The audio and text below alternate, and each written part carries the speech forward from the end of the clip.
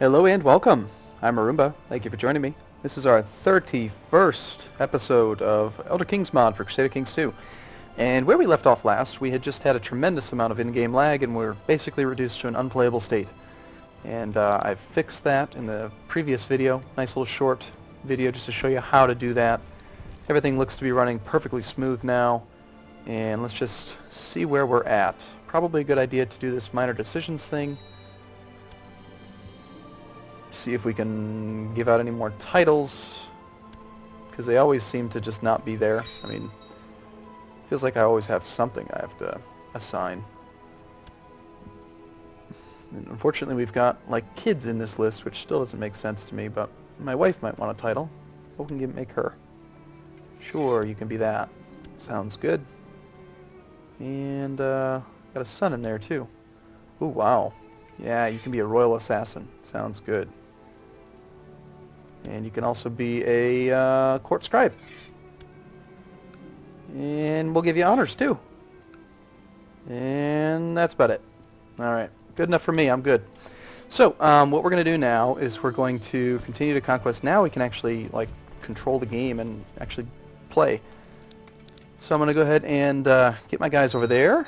And I did notice that one of the things that came about when I did this Telvanni, or not Telvanni, sorry, the Tanistry elector system, I've got one son now who's not landed, so we're actually losing 0.8 prestige per month because of that.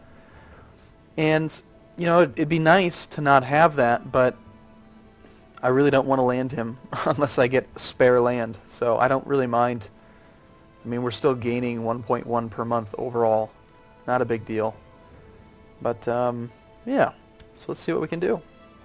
Notice how the game is running at a clip of a pace. It's funny because they never seem to want to vote for the right person. I think, like I mentioned before, what I'm going to start doing is I'm going to keep trying to upgrade. I'm already to the cap on income for this castle. It's going to be a long time before we get the technology up to level 2 for castle infrastructure, considering we don't have even level 1 of anything. We're still at zeros across the board for technology. In fact, if we look at it, the highest is, you know, castle infrastructure is at 0.3. What are we focusing on there? Trade practices. That does not make sense. I don't know why I have it set to that. We don't even have any cities. Should be at farming. Should not be on noble customs. Sometimes they actually get reset. And so, yeah, legalism, farming, and we'll go with... what do we have the most of? Well, heavy infantry and light infantry. So let's go with infantry melee weapons, because that'll affect both of them. Where heavy armor would only affect the heavy infantry. So that'll be good. Plus I like to have more offense. Training troops, that's all good. That's fine. We need our spy master to do something. How about you go ahead and scheme? And the capital's fine. Just uncover some plots so I can put people in prison. And I think we're doing good on conversion.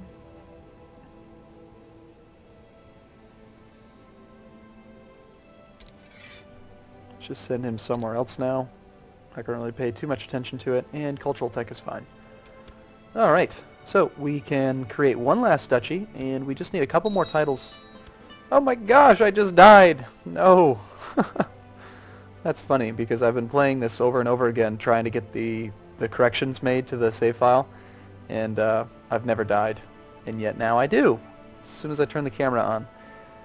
Alright, well, let's see how we do with this succession. I have a 10-year-old boy now, and I've got a elder brother who is, it's hard to even see my family because there's so many dead bodies in here.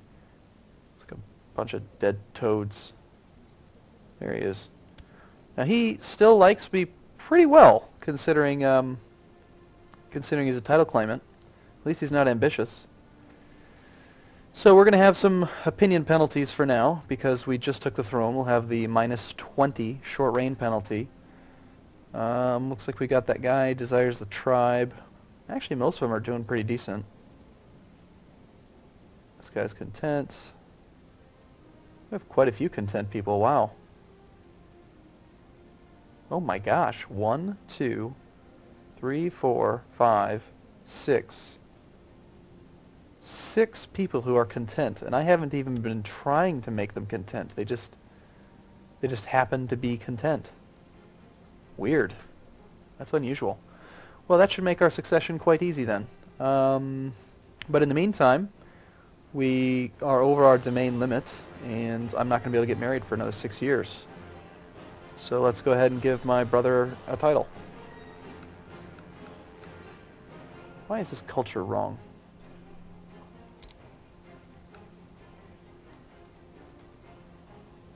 Actually, I guess they're all different. Naga, Sarpa. Well, we'll put my brother, who is... go ahead and nominate him. He's the correct correct culture, Patru. So we'll give him Rock Point, for example. Why not? Don't really care. Just give him one of them.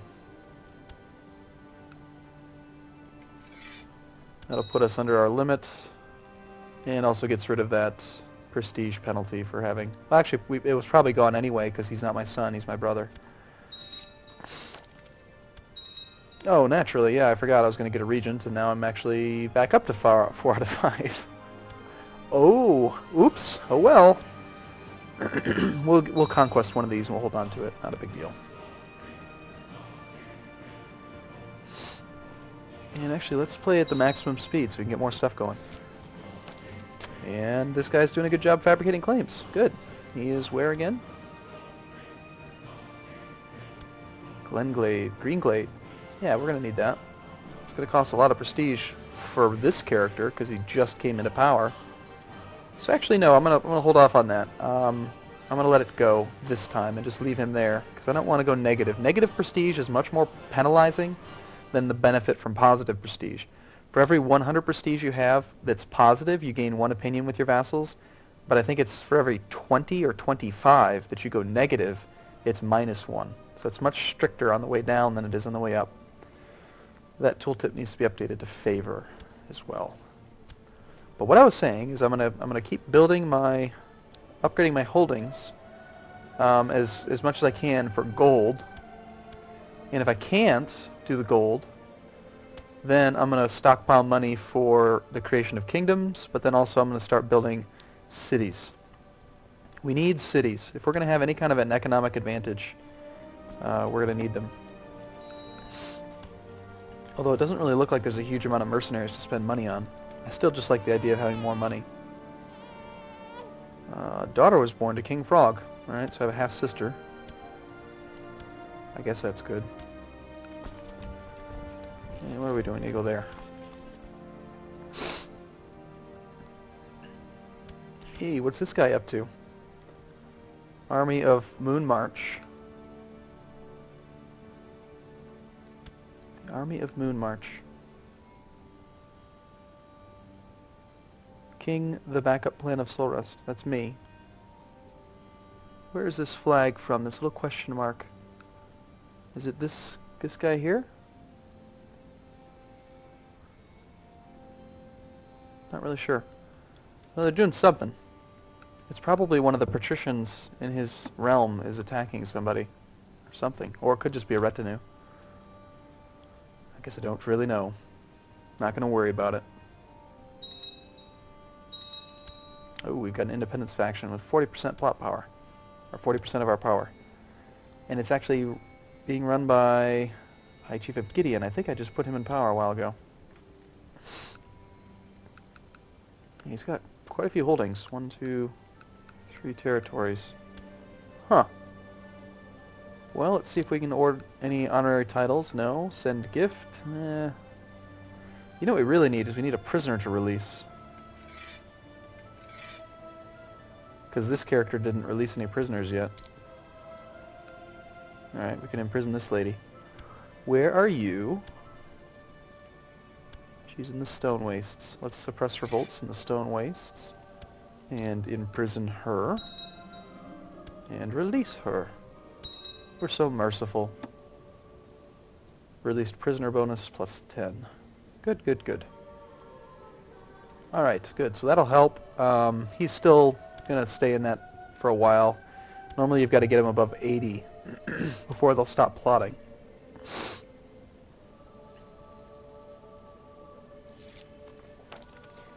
Or he's going to declare the Independence Faction War right now. Awesome. Alright,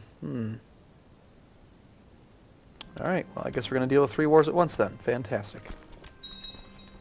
And I'm going to have to go and deal with him like right away because... maybe not. It's a strange turn of events. Our enemy has died. The war is over. So he died a natural death at age 61. Apparently he lost a leg at some point, and his ambitions were too high. So he died. He was an extreme terrain leader, an aggressive leader, and a rough terrain expert. Lots of bonuses, but sadly he is now dead. We're gonna mourn your loss, or mourn your death. Not really. In fact, I'm not gonna mourn it at all. Now we've got a 2-year-old to deal with, and as a general rule, children cannot rebel. So that's good. A sudden turn of events. Alright, come on, you are annoying me now. Stop running away.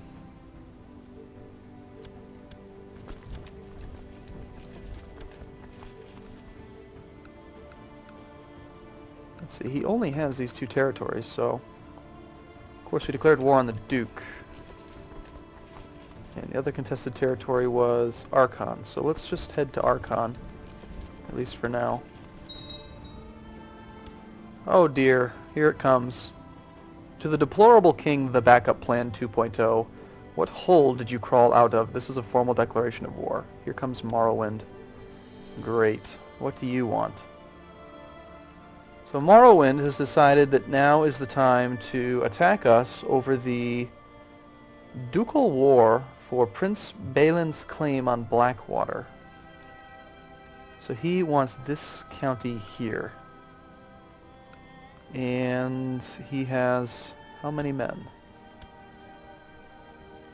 Just 11,000. Now we're not going to be able to beat that. So I guess the only good thing that comes from it is that, well, apparently my little embargo war on Nibene did cause some problems. They fell into some sort of a full-on...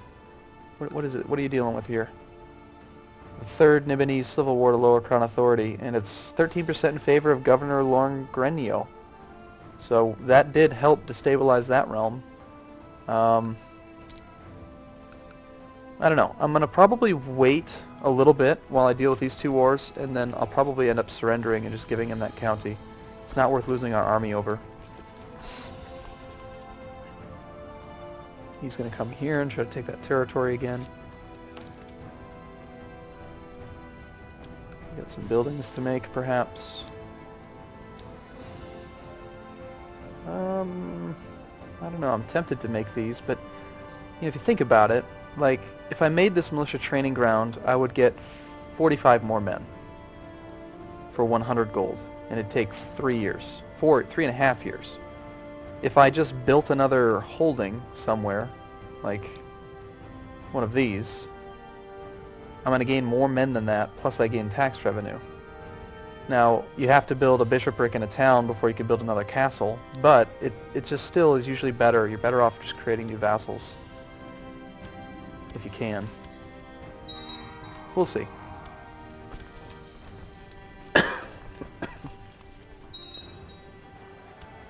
Comes the huge army, I bet. Probably going to see it on the... as soon as he comes within fog of war. Alright, so now we're going to camp out here, get this war score positive. Wrap up these 2 wars, get some prestige, that'll make our vassals like us better, and then we'll see what we can do. It's going to be a real challenge fighting against Morrowind, but I think we'll be able to do it. And we're probably going to lose this captured county here, but then I'll just siege it again to get some money. And then my court priest is dead. No big deal, just get a new one.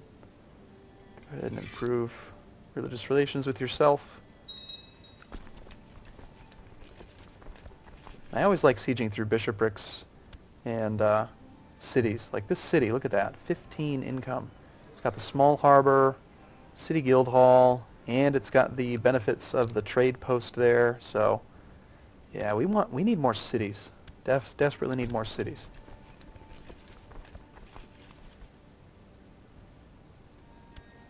He's actually only managed to put 3,900 men here for now. I have a brother who came of age. Might as well marry him into an alliance of some sort. Let's do this.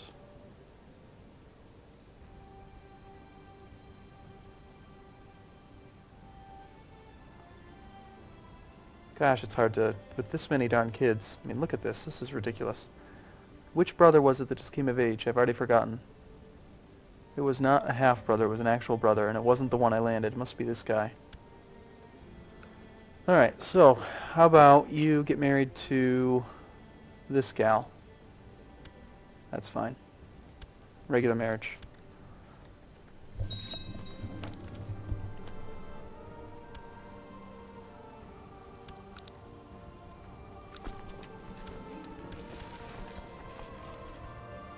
Yeah, I mean, if I had actually been able to get my men up there and defensively fight against that army there, I might have been able to do something about it. And apparently I'm possessed.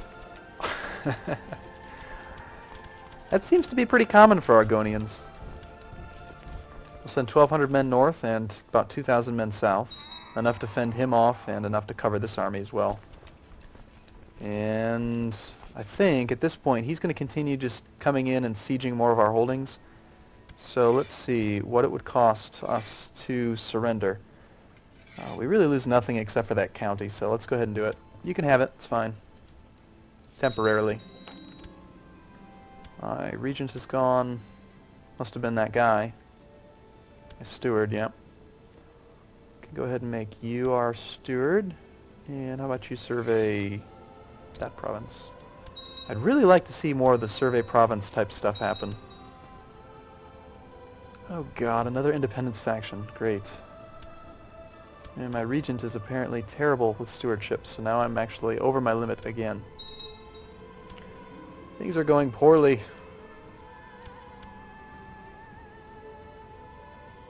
Let's see, what can we do? I'm almost 16. I think I'm just going to wait it out. So for the next 2 years, we're going to have reduced income by 1/3 because we're over our limit by 1/3. But that's okay. As soon as we siege through this holding... Alright, good. So Steward discovers Iliad ruins during his survey. Her survey. Economy, technology, growth rate. Now, my understanding was that when they discover stuff, it opens up extra buildings as well. It can. I don't know which ones it does, or, you know, kind of how it works, but oh well.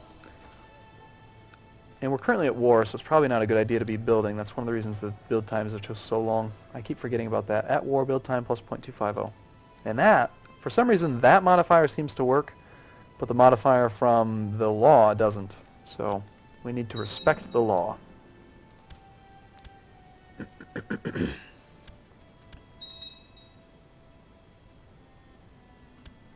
Prince Frog for Soul Rest faction. Okay. Not a lot of support. I'm seeing some battling going on here. I'd like to raise crown authority as soon as I get out of my regency because I'm tired of this infighting. Apparently they're fighting over Black Marsh. Or they're fighting over some claim there in Gideon, which is annoying. I just don't like it when they fight each other. Money has been disappearing.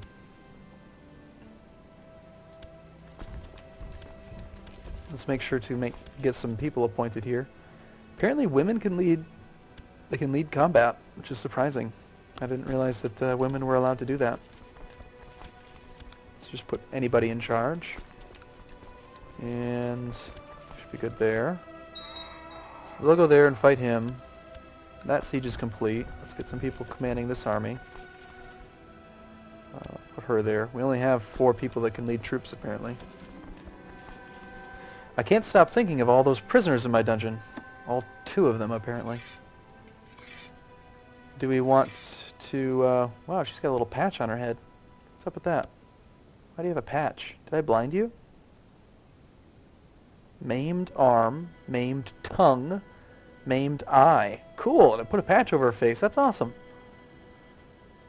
So apparently I gouged Rye out. Sweet!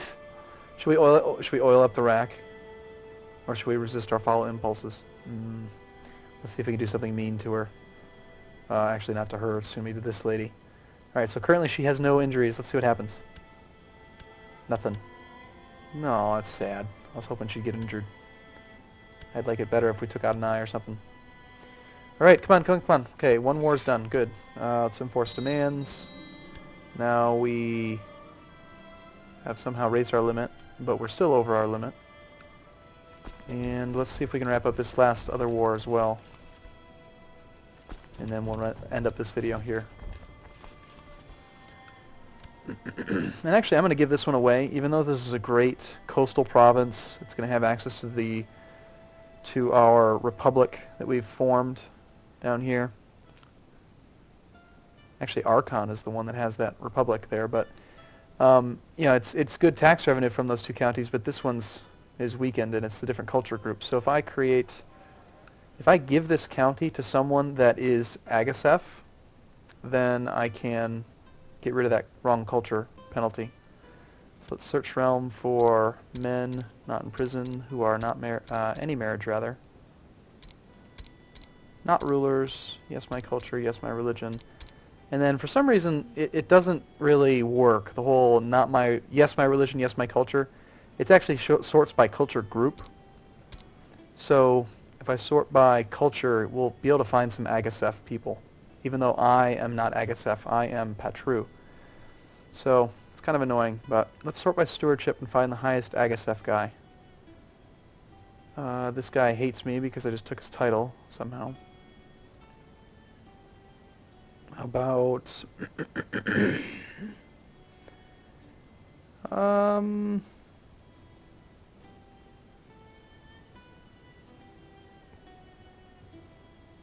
let's just go with this guy, even though he doesn't like me because he doesn't have a great opinion of me. If I land him with that territory, let's see if I'm actually right. Territory of Archon. Okay, so he's still positive despite the fact that I have a short reign, and he thinks I'm a foreigner. But now, if we let this game tick for a little bit, there goes that wrong culture penalty. So I've made the land usable again, and then later on I can try to convert him to the correct religion, or correct culture. Okay, this has taken far too long, so I'm going to break it up here, and then in the next episode we will end this little war and start taking advantage of the Nibene independence war now, apparently. See what we can do with them.